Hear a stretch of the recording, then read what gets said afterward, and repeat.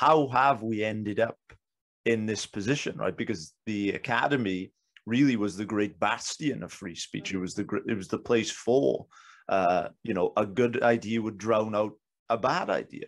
So how have we ended up here? Well, I mean, if you look at the long history of academia back when it was also a religious institution, I mean, there were much of the history of academia has been about defense of orthodoxy.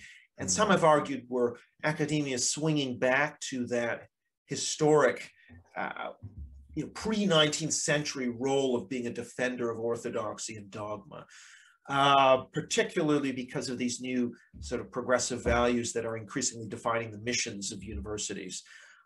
So that is an ideological project. It really begins in earnest in the 1960s.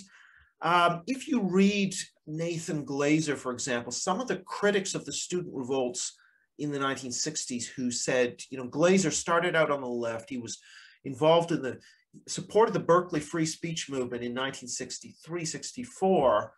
But then he says what happened is what started out as a movement to defend the right of people to protest the Vietnam War and to criticize, suddenly switched and became quite authoritarian. And the movement actually started saying, well, we don't want to have Army recruiters come on campus and businesses come on campus, and we're going to occupy the dean's office and strike, and we're going to not allow professors to speak. And it became much more about that kind of mob control of speech rather than defense of free speech. So I would say wired into the DNA of the cultural left, particularly the post-1960s left, is an authoritarian streak. And that's become more and more apparent as their power has grown, as they become a larger share of professors, a larger share of administrators, controlling more and more positions, calling the shots. That authoritarianism has come more and more to the surface. So I don't think this is new. This is not a post-2015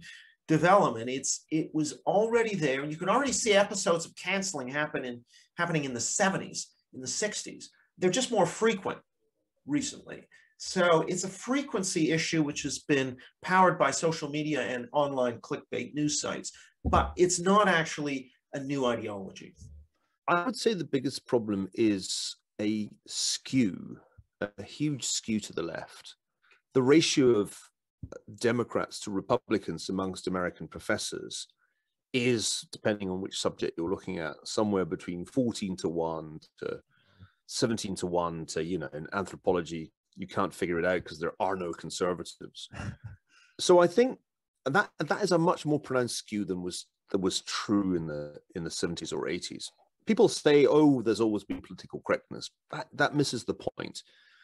What has happened is that the academy has become a place in which progressive, not just liberal, but progressive thought is dominant.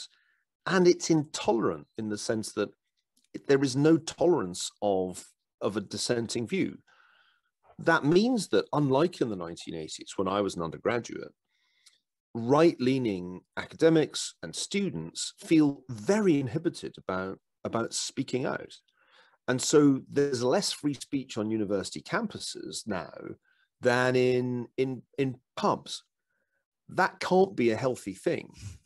When I was starting out in academic life, part of the appeal of it was, here were places where you could think the unthinkable and say the unsayable if you could back it up with evidence. These were places where you had arguments at the highest level, and it was no hold bars intellectual combat. If you had the data, if you had the evidence, you could win the argument, even if your position was in some ways a kind of unpalatable one. One of the things that drew me to the United States was that it seemed to me that US economists were particularly willing to engage in intellectual combat in this way, and that this was producing really terrific work. We've lost that in a relatively short space of time. In other words, in the space of less than 20 years, we've entered this era of wokeism in which if you step out of line and say something that causes any minority group to take offense, you risk being cancelled. You risk losing your job. At the very least, you'll suffer reputational damage.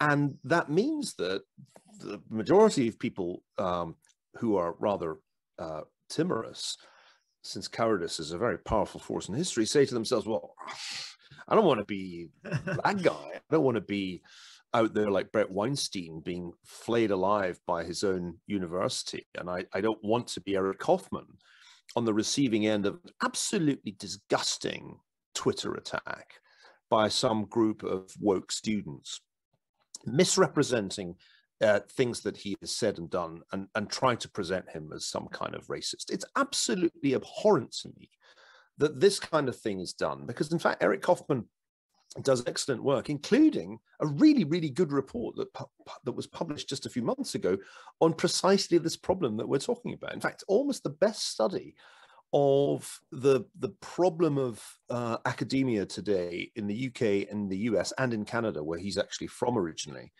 And so for making that kind of argument, for arguing that we have a problem of free speech, people feel that they have to self-censor, he becomes the target for just the kind of social media hit that is designed to intimidate people into silence. I thought that Twitter thread was disgusting. And I think the people who published it should be thoroughly ashamed of themselves. Those are the people who are the enemies of free speech and free inquiry.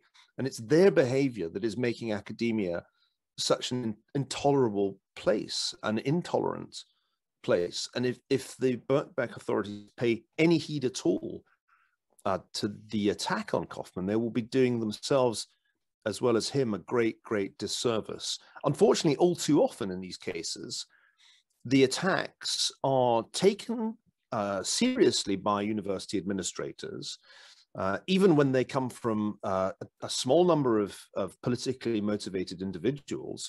And all too often, the administrations engage in highly questionable inquiries and investigations, which usually are entirely without due process, that then put the academic in question into a kind of, at best, naughty corner, and at worst, into some kind of disciplinary process. So this better not happen at Birkbeck. If it does, I will certainly join, I'm sure, a great many people who will speak out strongly against it and in favor of Kaufman.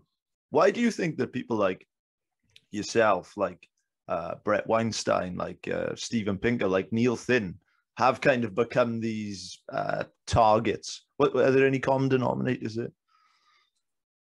Yeah, I mean, I think there's a clash between the sort of pursuit of scientific reason and pursuing the facts where they lead, and social justice activism, which, I mean, it's a clash of priorities, what Jonathan Haidt would call the truth-seeking university versus the social justice university. And essentially, we have a group of people who want to elevate the social justice stuff to the top of the pyramid. And whenever the truth-seeking stuff in some way clashes with the social justice stuff, then the truth-seeking stuff has to be thrown under the bus. I mean, that is really their worldview. So they are kind of counter-enlightenment.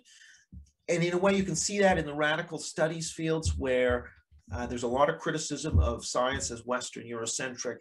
And really, there's a lot of time given to what's called standpoint epistemology, the idea that, you know, speaking as an indigenous person, as a trans person, you know, this is my lived experience. So the idea of lived experience as knowledge, or you know, this term indigenous knowledge is sometimes used for the sort of traditional knowledge of indigenous communities, that somehow has an equal standing or even a higher standing than you know, evidence-based, representative sample-based science. You know, this is kind of a new orthodoxy that's challenging, if you like, the old basis of science, and it's very regressive. So the term regressive left, I think, is suitably applied to that group. So yeah, they're really seeking to overturn, in a way, the values of the traditional university. It's interesting that earlier you mentioned Neil Thin, because it was, I think it was this morning actually, I was reading about that, and so Neil Thin is from the University of Edinburgh, and the students here, they accused him of racism and sexism, and his views apparently were described as problematic, triggering, offensive, bigoted, racist, misogynistic, and transphobic. All the usual. Yeah, all the usuals. You know, and I guess from the sounds of that, the students of the, you know, University of Edinburgh, they must be kind of very confused as to how Goebbels is teaching their social anthropology class. Right. But again, you know, he's none of those things. So what did you make of that case? Well, I mean, I think it's there's a number of interesting facets. I mean, one, it's the classic playbook of what's called concept creep, expanding the meaning of terms so that, you know, criticizing, renaming David Hume Tower becomes akin to calling somebody the N-word, you know, essentially the collapse of any nuance. If you can tar some action or behavior with this term racism or misogyny, you can shut it down.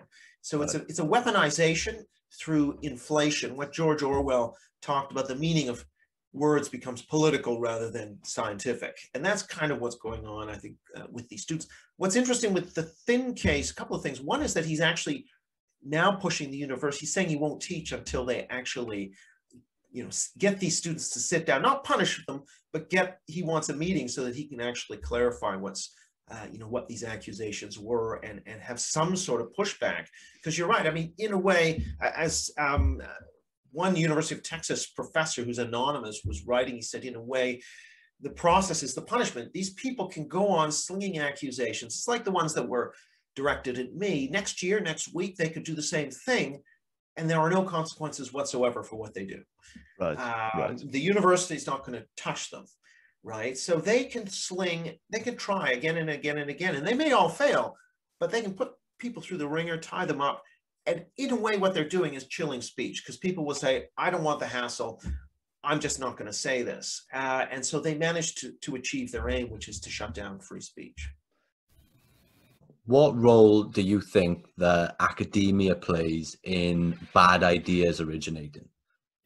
Oh, well, it's academia, as we find it, is a tremendously corrupt place for lots of reasons, many of them quite mundane, like the way we fund universities tends to put a bias in the sciences in favor of experiments and against theory, which is preposterous because science functions when theory correctly predicts the results of experiments.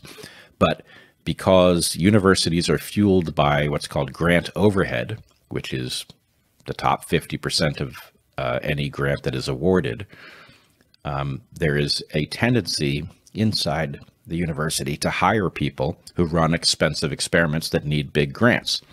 They very easily dispense with theorists who need access to a library and pencils in the ideal case, because they don't bring in big grants. However, what this does is it short circuits the scientific process and creates an iterated series of observations that are not scientific. And so ideas that should be quickly dispensed with by the partnership between theory and experiment may live on. They may even come to dominate fields.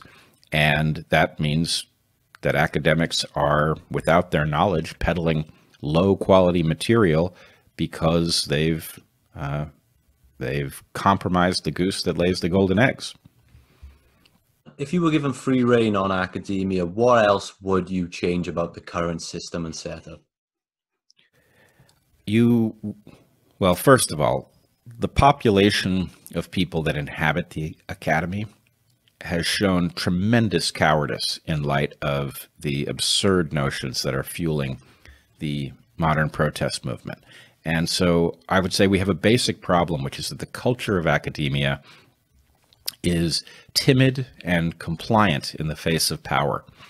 It has tolerated really low quality ideas like postmodernism, critical race theory, queer theory, and that in some sense it's hard to imagine the system being corrected without a turnover in who is in the faculty, and that turnover would have to be accompanied by some sort of a plan to get more courageous, deeper thinkers into those chairs in a way that they were safe enough to stick around.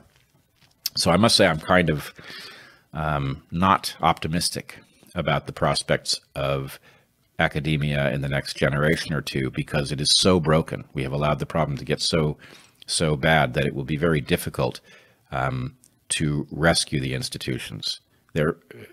I should also say, though, we should rescue them. For one thing, they have all these beautiful campuses that have everything you need to run a really good educational institution. So it would be the perfect place to do it if you decided to be serious about education and research. Young people maybe coming out of high school, and maybe they're in that place where they're out of high school before university, wondering what approach to take, wondering if university is the only approach to take, because I think for a lot of people here in the UK especially, there's almost a script written where if you don't go to university, then you're considered instantly less than everyone else who did.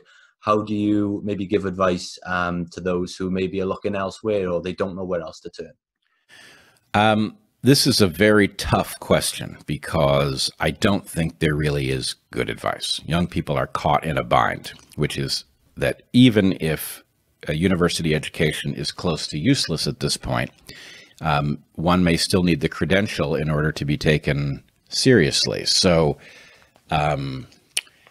it's hard to know how to advise them. I think it's a huge waste, and frankly, it's become a racket. The tremendous price of a college education is not mirrored by the value of what you'll learn, but it continues to flourish because the mythology suggests that it is necessary for high quality thought.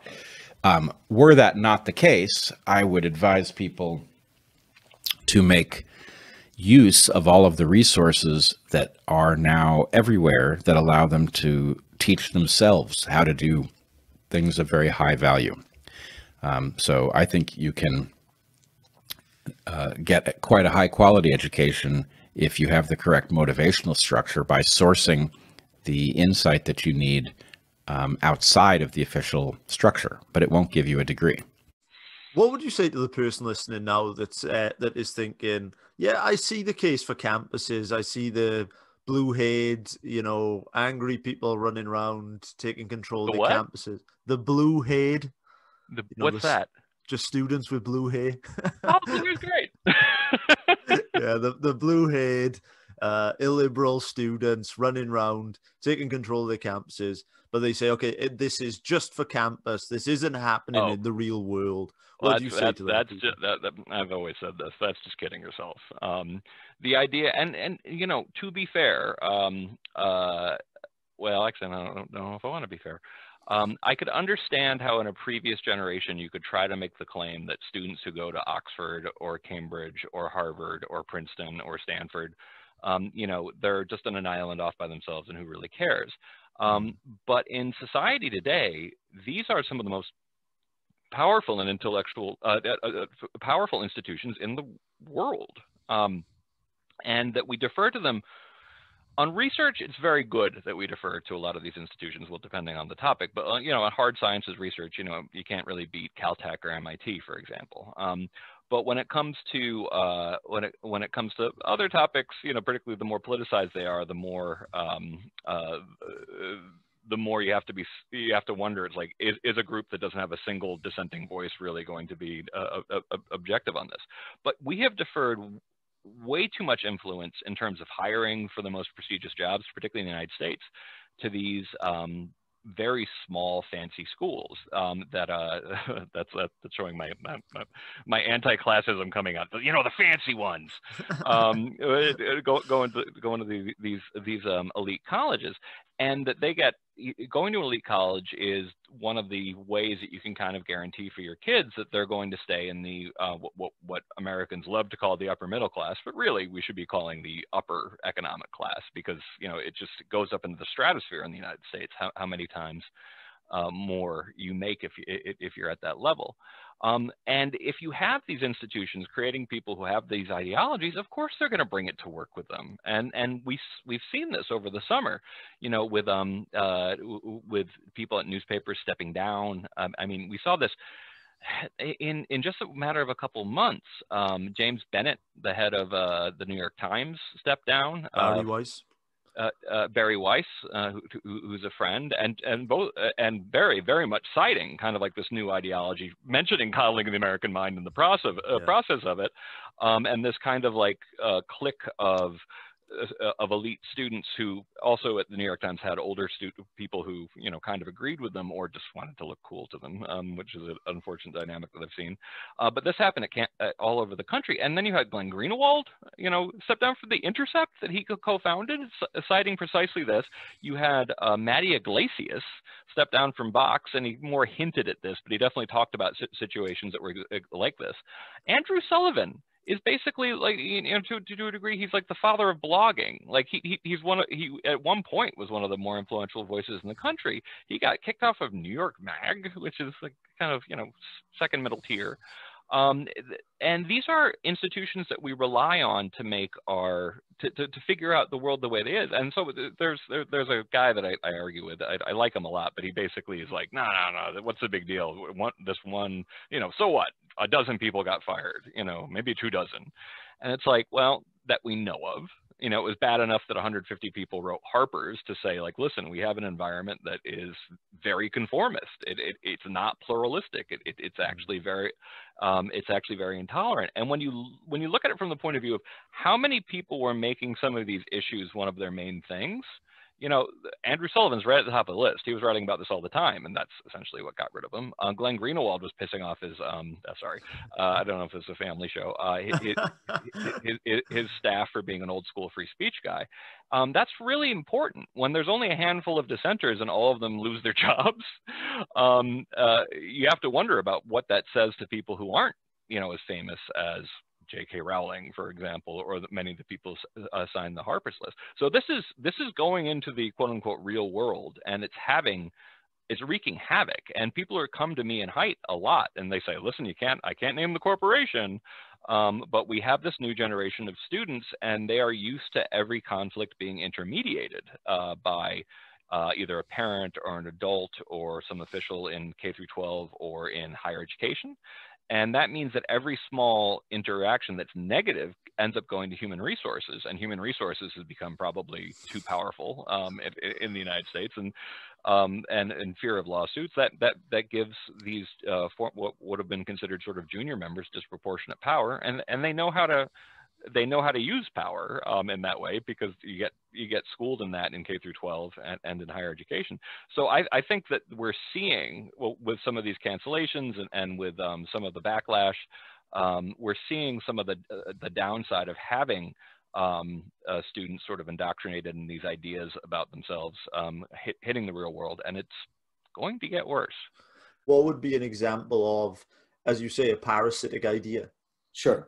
So the granddaddy of them all would probably be postmodernism, because in a sense, it is the perfect virus of intellectual terrorism or nihilism, because it basically posits that there are no objective truths. Everything is constrained by subjectivity, by the personal biases of whomever is doing the exploration.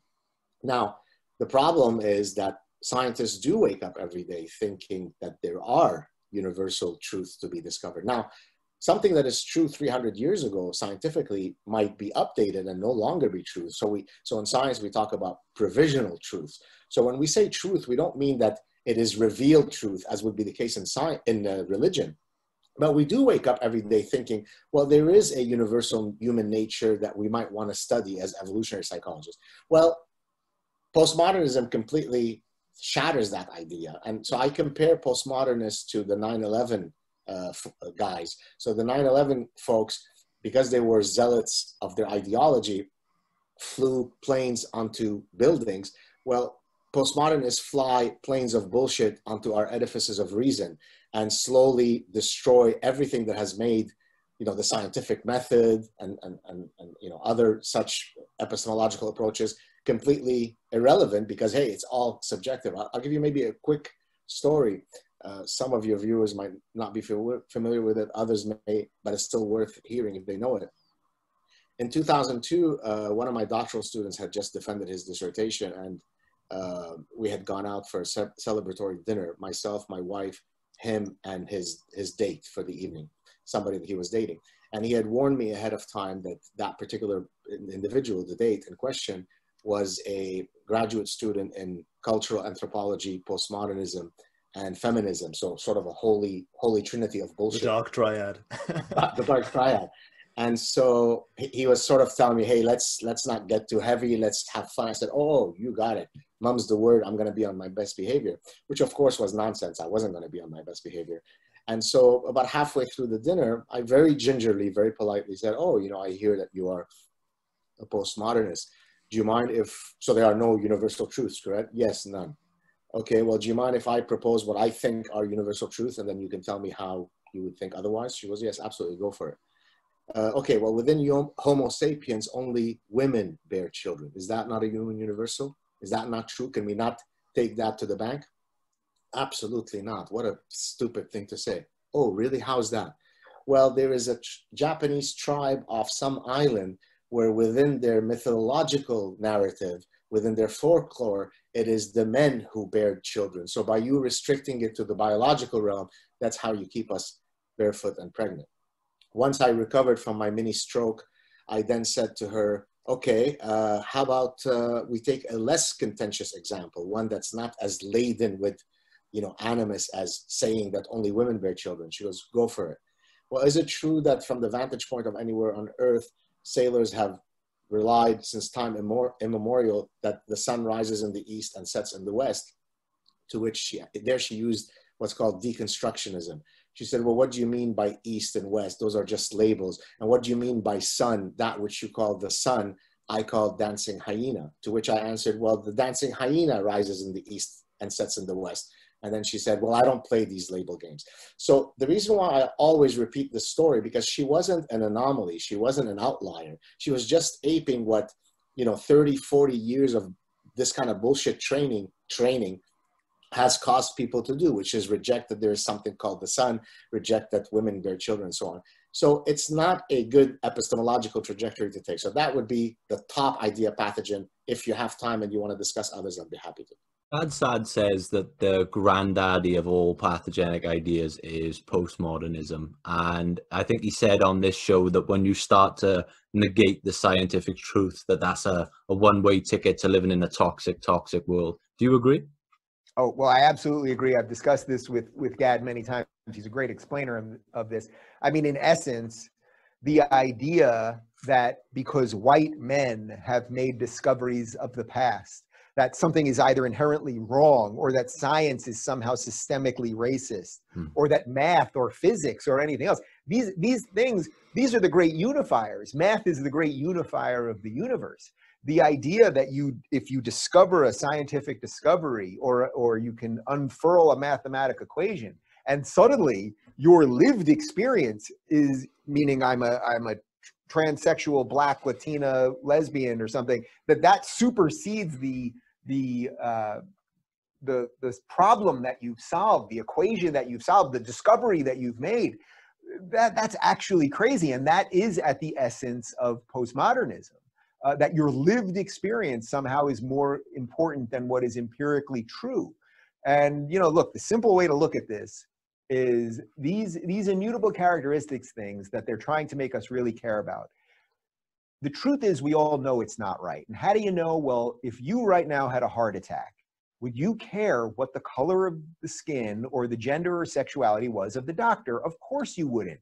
Of course you wouldn't. You would want the best doctor. If the doctor ran in, you're having a heart attack right now, right? Time is limited, you're in chest pain, you can't breathe, blah, blah.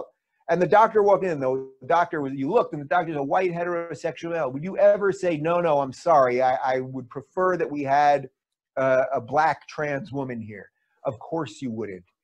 Would you want your plane to be flown by the most qualified pilot regardless of those characteristics or because of those characteristics? I think we all know the answer to that. But again, we pretend that these are fights that we're supposed to be having for some very bizarre reason. I see Don't Burn This Book behind you on the shelf there. I've seen that as a bit of a call to individuals to avoid factory set in thinking and to become independent thinkers. What are some of the tools that we need to start thinking independently? I mean, in many ways, that really is sort of what the essence of the book is about. I mean, when I say factory settings, what I'm talking about is that most of us, without even realizing it, the factory settings that you're sort of born with, at least from an American perspective, but I think in many ways at a UK perspective as well, is that it's sort of lefty stuff. It's kind of, from our perspective, it's like, oh, Democrats good, Republicans bad, liberals care about poor people, Republicans care about money, conservatives care about war, and and lefties want peace. Like these really simple things that aren't quite right, but you sort of feel that from movies and music and culture and education. You come up with what in essence builds into this factory setting idea, and it's your job to break through that.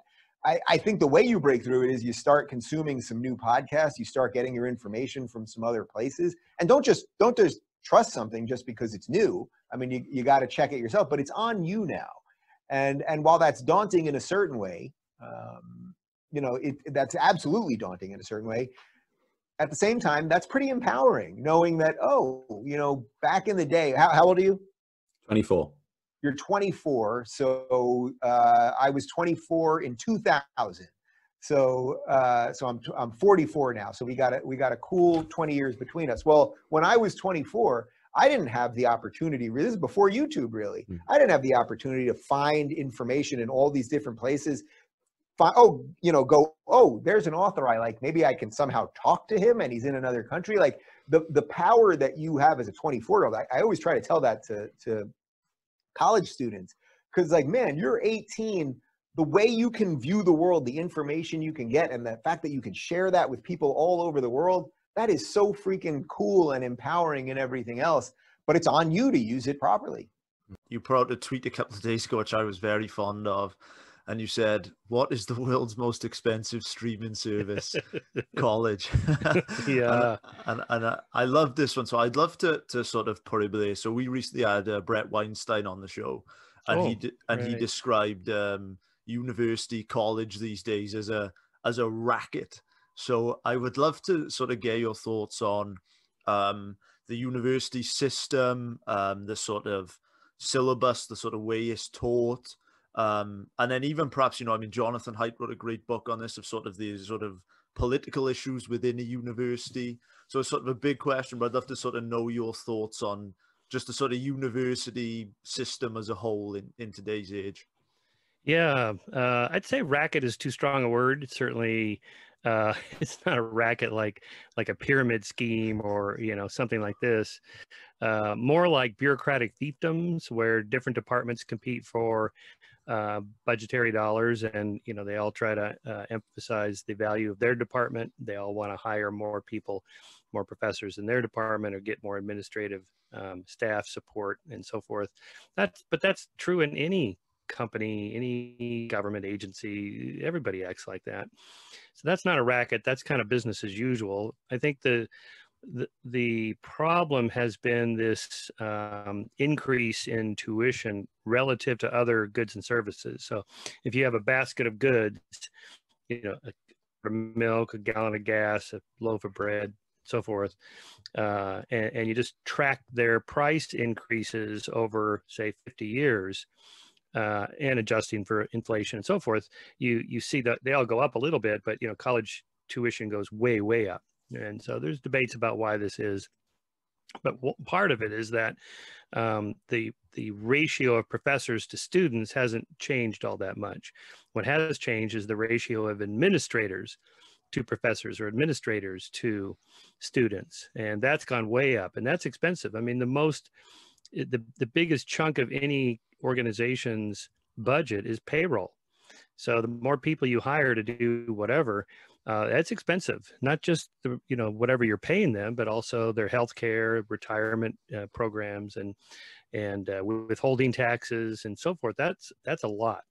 So I think that plus the kind of plushiness of colleges and universities now with, gyms and climbing walls and these really, really nice buildings that these students hang out at.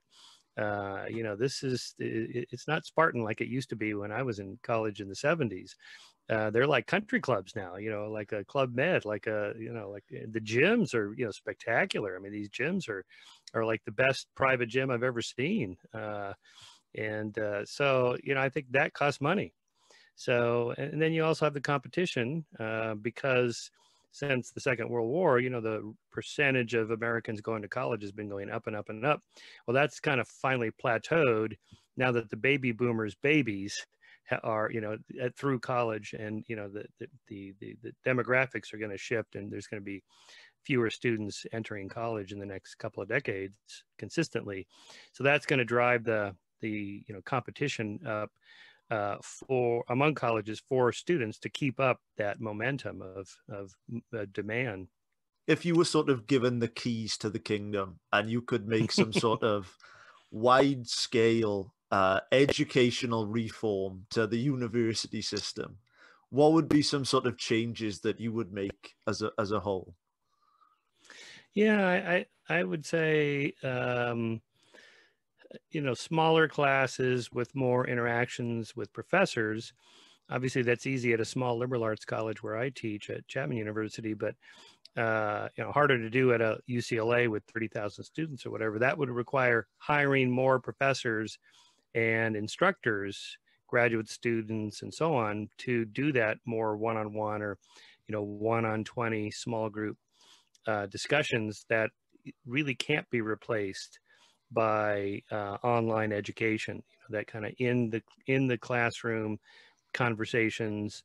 And here I'm not even talking about lab classes for sciences or something like that. I just mean, kind of a liberal arts education of learning how to think. I just hire more of those people, hire less diversity administrators and deans, whatever it is they do, walk around campus looking for trouble, where we can, the most liberal, tolerant, institutions on the planet, have hired these people to go around and look for discrimination. I mean, come on. How much is there really? What are you doing? I mean, wouldn't the students be better served by hiring more educational, experts in different fields? I also would emphasize more teaching critical thinking. Now, everybody says that's what they've been doing for decades, but I mean, really thinking like a scientist. That's why I labeled my course Skepticism 101, How to Think Like a Scientist. Here, I don't mean the rules of logic and rationality and all that, which is good. But I mean just how to think. How do scientists think? How does that consensus thing work anyway? And, how do we arrive at truth? What is truth anyway? And yes, that you could take an epistemology course, but I think a more pragmatic approach to dealing with questions that are, on the table now, like climate change and vaccines, evolution, GMOs, nuclear power. How should we think about these things in terms of what's really true about them, and then policy recommendations based on what we think is true about them. And even that's not just, well, you have your politics, I have mine, and we can't find agreement on what's the right path to go. Yes, we can. I think we can. And there's, a way to think about that scientifically that I think I would have more classes like that.